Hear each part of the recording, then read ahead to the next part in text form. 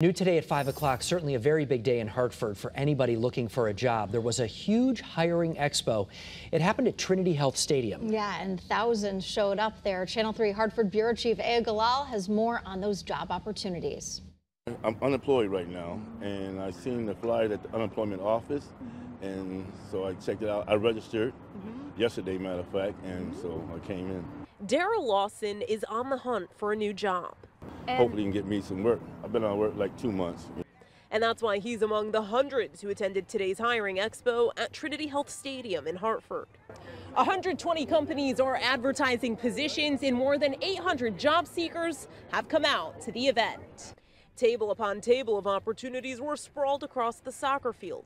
The company's hiring ranging from Amazon to Bizzuto's. We've been seeing a big increase in CDLA applications and warehouse applications. We've increased our pay and turned a corner with some of our programs. So we've been seeing a great increase in the applications coming in. The Connecticut Department of Labor teamed up with Hartford Athletic to put the event together. This is their second hiring expo, and this year the number of participating companies doubled. More than anything, we're trying to make an impact in our community. It's what we set out to do when we started this club so many years ago, and this is just one of the most direct ways that we can impact people. We provide them opportunities to start their career or restart their career, whatever it might be.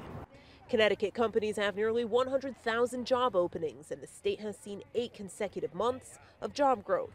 The DOL says the workforce is growing. Well, I work right around the corner for CREC, and so I came to see what the business partners are around here because we help our students with employment services. So we are looking around to see who is hiring so we can connect our students to these businesses. In Hartford, Aya Galal, Channel 3 Eyewitness News.